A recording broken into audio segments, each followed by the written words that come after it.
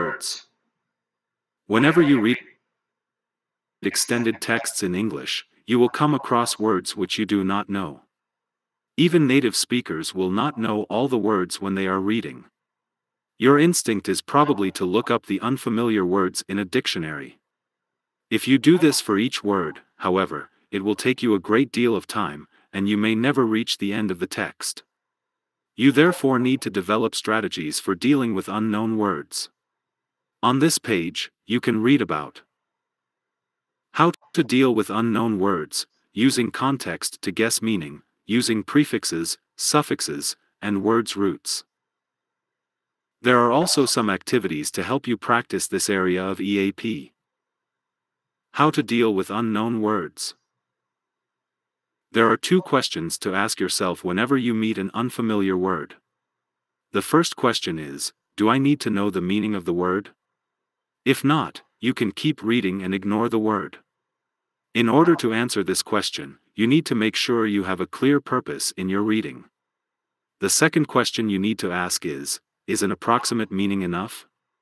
If not, you need to look the word up in a dictionary. If the answer to both questions above is yes, it means you can guess what the word means, then keep reading. Use the following to help you guess an approximate meaning. Examine the immediate context of the word, i.e. the sentence in which it appears, and words which come before and after. Pay particular attention to linking words.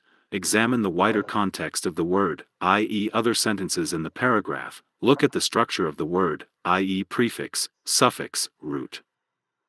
Using context.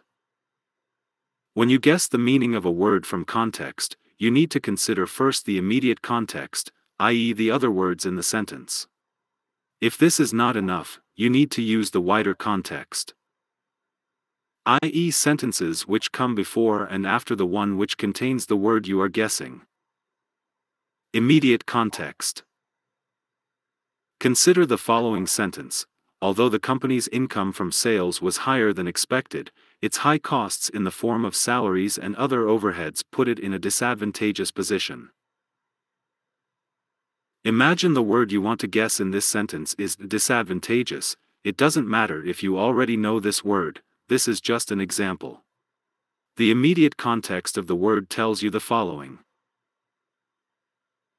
It is probably an adjective, because it comes before a noun, position. It is probably negative, because it relates to high costs, which are not usually good for a company. It is probably negative, because the sentence begins with although, a contrast marker, so the idea in the second clause contrasts with the first clause, which is positive. High income is good for a company.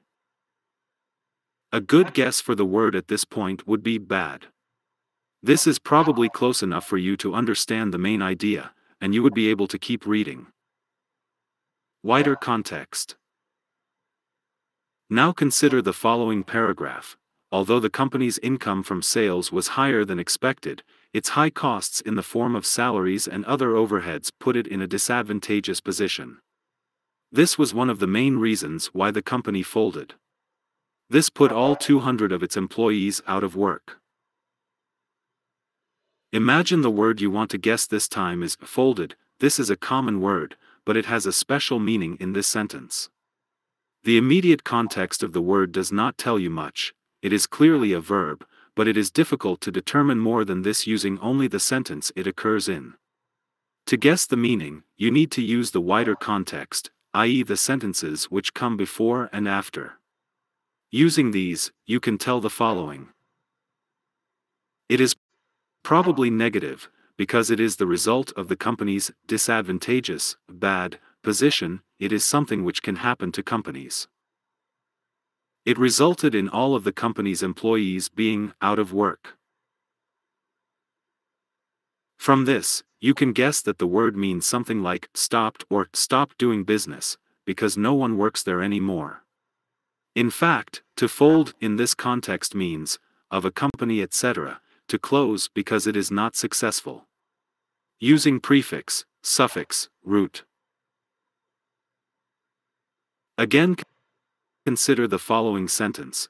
Although the company's income from sales was higher than expected, its high costs in the form of salaries and other overheads put it in a disadvantageous position.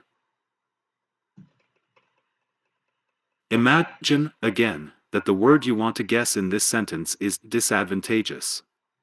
This word can be broken down into three components: dis-, which is the prefix, advantage, which is the root, and us, which is the suffix.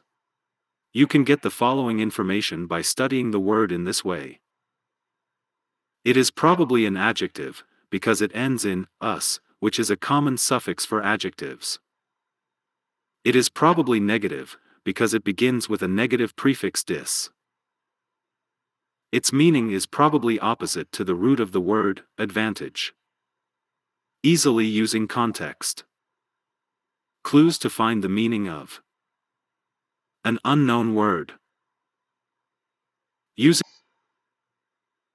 context clues is an explicitly taught reading strategy that students use to figure out the meaning of an unknown word. Fleming, 2014. When coming across an unknown word, a student uses other words in the text that are usually in the same sentence or nearby sentences that provide clues to the meaning of the unfamiliar word. These clues may include synonyms, antonyms, definitions, or examples. Students can also use clues from meaningful word parts such as the base word, prefixes, or suffixes. 4-step process used to guide students' use of context clues. 1. Look at the unfamiliar word, then read the sentence before and after the word. 2. Connect what you know with the text. 3. Predict a meaning. 4. Confirm or revise your prediction. Reread the sentence using your prediction. Are you satisfied with your prediction, or do you need to read further back or forward in the text to see if the author provides more clues? Do you need to use a resource beyond the text? If so, try a dictionary or ask someone. Guiding questions. What do you think the word means? Which clues did you use to help you predict the meaning of the word? How did the author help you understand new words? What synonyms or antonyms help you define new words from the selection? What examples did the author write to help readers understand new ideas? Did the author use comparisons to help describe new ideas? Implementation tips remind students to reference context clue visual aids, such as posters and bookmarks with a checklist of strategies. Provide students with ample opportunities to practice this strategy using authentic texts at their independent reading level. For students who need additional practice, supplement with shorter chunks of text on task cards or worksheets. Find opportunities to continually model the strategy during read aloud, in morning messages, and in content-specific subject areas such as science or social studies. Further strategies for using context clues in reading: to find meanings of unknown word with using a dictionary. We often ask students to use context clues to figure out a word's meaning. That makes it our job as teachers to formally teach how authors use them. In doing so, students become armed with an inventory of ways, such as reading response questions, to access unknown words to help gain a deeper meaning of the text. Without awareness of the types of context clues, students are at a disadvantage to decipher meanings for themselves. Teaching this skill supports self-agency so students can define unfamiliar words independently. The following are devices that authors use to incorporate context clues into their writing. The point is not that students memorize each type of context clue. It is more that they come to understand that authors give hints in all kinds of ways to help readers figure out what words mean, so they are alert to these devices. Although the following list seems straightforward, neat, and tidy, demonstrate to students to read the surrounding passage in which unfamiliar words appear. This helps readers infer a word's meaning and appreciate the entire passage where the word resides. 7 strategies. Strategies for using context clues in reading. 1. Word parts.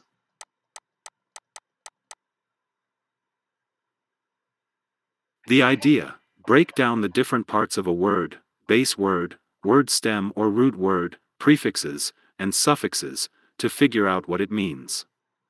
Some words have a prefix only, reread, a suffix only, reading, both a prefix and a suffix, pre-reading, a combination, unreadableness, or neither, read. Discrimination: not, opposite of, reverse, deprive of, apart, away. Crimin, verdict, judicial decision, judgment. Tie-in, indicates the word is a noun. 2. Definition/explanation: the idea. Look for a definition or an explanation within the sentence. Discrimination or unfairly targeting one or more groups by those who perceive themselves to be superior can cause distress. Vulnerable people are oftentimes in need of protection under certain laws so others cannot take advantage of them. 3. Synonym: the idea. Words next to the unknown word can be a clue that there is a synonym. Discrimination or bias can cause distress toward the targeted group. When people know they are vulnerable or defenseless, they tend to protect themselves to avoid harm. 4. Example: the idea.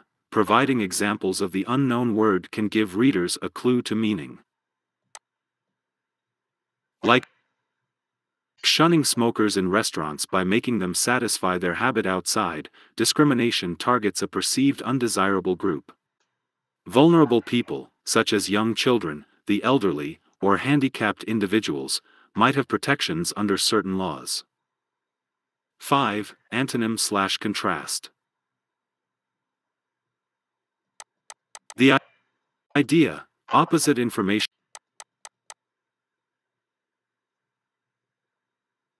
Information about the unknown word can be offset by words and phrases such as unlike, as opposed to, different from. Discrimination, as opposed to fairness for all people, can have damaging effects on a targeted group. Vulnerable people, unlike those who can stand up for themselves, tend to be the target of unethical or dangerous individuals. 6. Analogy: the idea. Comparisons of the word help to determine what it means. The ill effects of discrimination are like hateful, wicked tendrils gripping the heart. Vulnerable people can be like fragile glass in need of care and attention. 7. Appositive: the idea. Look for the grammatical structure of appositives which can provide a definition, synonym, or example. Discrimination, the act of showing bias to one group, can have damaging effects. The elderly and handicapped, a vulnerable group of individuals, have laws to protect them from unethical individuals. Once students identify the context clue, orchestrate activities for students to learn the word so they can use it when speaking and within their writing. Students can complete the graphic organizer in Figure A individually or with pairs for several words using online and print resources. About the author: Dr. Khalid Malik has a PhD in applied linguistics. He published more than 25 research papers. He taught a lot of foreign universities with vast English teaching experience. Now, at present admitted to a postdoctoral study project at a Canadian university for the topic of language variations.